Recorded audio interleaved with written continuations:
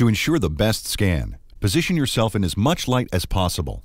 Natural light is best, but in general, the more light the better. And also be sure to remove glasses, hats, or other accessories, and pull back any hair that might cover your face. Yo, what's going on, everybody? It's your boy iPodKingCarter here. You guys don't even have to watch this video. I made a face scan tutorial for last year's game, and the face scanning is just the same. So if you want to go check that video out, you can. But if you want to listen to this tutorial, you can as well. The system is still the same. The equipment is still the same. Let's hop into it. When your scan begins, you'll need to turn your head to the left and right as slowly as possible. It's important to stay focused on the PlayStation camera, keeping it at eye level until the scan is complete. We recommend holding the PlayStation camera in front of your face about 6 to 12 inches away. The whole process should only take a couple of minutes. Please completely fill the window with your face. The window will turn green when it's correct. In just a few seconds, your scan will automatically begin and the screen will turn white to help give you every bit of light possible.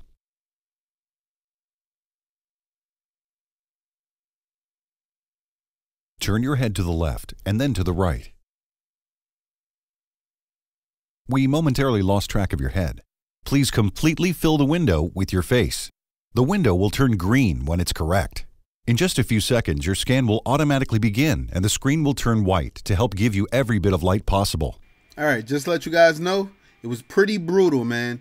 The face scanning process is just as hard as it was last year, and I'm going to say that to say this.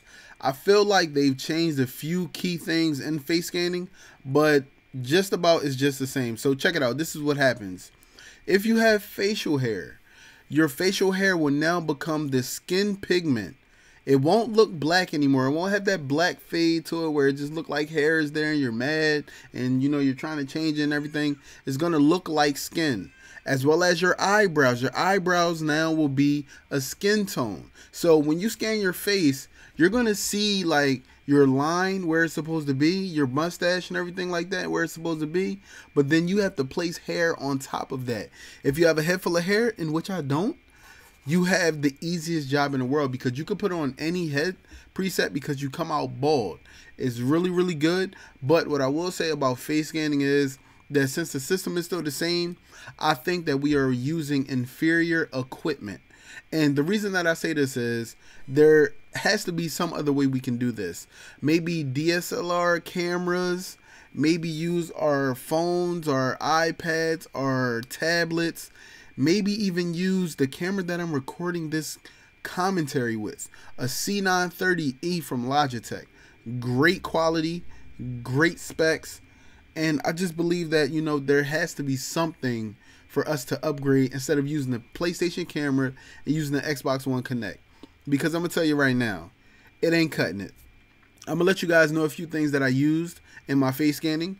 You guys will probably notice that there's nothing behind me. That's called a green screen. But instead of a green sheet that I'm using right now, I used a white sheet and a brown sheet. So basically what I did was I put the white sheet, which has like a little bit of layers in it, whereas though it's kind of like see-through. And then I used a dark brown sheet. I'm talking about like chocolate cocoa sheet. Then what I did was I hooked up my PlayStation camera on top of my monitor, which I'm using right now, which is a BenQ monitor. It keeps everything at eye level. So what happens is all I have to do is look straight and I'm already at eye level, and all I got to do is turn my head left and right. Now, seeing as though I have a weird head, whereas though you can barely see my ears on the side, the camera kept losing my face for a little bit. So what I used to do is I move all the way in. Move this close to the camera and get a nice little face shot. Pause. And then back up and then turn my head left and right. And then every time I got center, I would get back close again so it can catch the reference points that it really needs. When it's capturing the side of your face, it's just capturing how your cheekbones really are and like a little bit of what your jawline is, but it's not capturing the depth that it needs. So when you're face scanning, I need your PlayStation camera or your Xbox Connect.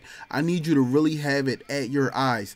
Don't have it at your eyebrows and don't have it at the bridge of your nose, because what will happen is either your eyes will be on your eyebrows or your eyes will be on your cheekbones. And that's what you don't want. You don't want to have a lip here, a lip here, a lip here, and a lip here, and no chin. You don't want to have nostrils here, or nostrils here, and nostrils there. You are not in the episode of Star Trek, ladies and gentlemen. So look, get yourself a backdrop or get like a nice color tone wall or something like that. If you cannot do this where you don't have bay windows or you don't have windows that bring in natural light, get yourself a lighting kit. Now, I'm not saying go on Amazon and get yourself some studio products or nothing like that. You can go to Walmart. You can get a lamp that has a swivel on it that adjusts, that has a white crown around the daylight bulbs that you have to buy. Yes, only daylight bulbs. Don't buy any other bulbs. Daylight bulbs only. Now, you don't have to go out and get 4, 5, 6, 7 different lights. You can get 2 lights, have one on the left, one on the right, because you don't want that direct burn on the center of your face, because your face is going to be all light right here, and then it's going to have to try to figure out what happened here. So you might have a long stripe down your face that's all like burn mark or something like that. It's a lot of different things that can happen to you. Now, what I can tell you about my face scan, if you guys notice under my eyes, I actually captured a little bit of my real eyes under the game's eyes. So I will be doing another face scan later down the line. But what I did actually do was I saved the face scan. Then I came back into the program, which is MyPlayer, and just changing a few settings, hair and stuff like that. And it actually took away like the actual line marks and put like little, like, I guess you could say like bags under my eyes. It looked like a little bit like it just was like, nah, we know we effed up, so we're going to put these bags under your eyes for you real quick. So remember, you need a backdrop, either white sheet, if you're dark skin, brown sheet. If you're light skin Latino or something, get like a cream type sheet or something like that, something that mimics your skin tone, because you don't want to grab a sheet and when you turn your face to the side and it captures this, you have a white mark or a green mark or something like that when you're doing it with different colors. So try to grab a sheet or a backdrop similar to your skin tone. I cannot stress that enough. Get yourself a lighting kit or a lamp, stand-up lamp that has a swivel on it, and buy only daylight bulbs. Get yourself a PlayStation camera or Xbox One Connect and get to it. What I do want to do is go ahead and leave your face scans inside the description in the comment section, whether they be on Twitter, Facebook, Instagram, whatever. Just leave the link below. I'll approve all of the comments that come through, because YouTube's filter just takes out everybody's links all the time. It's just so weird.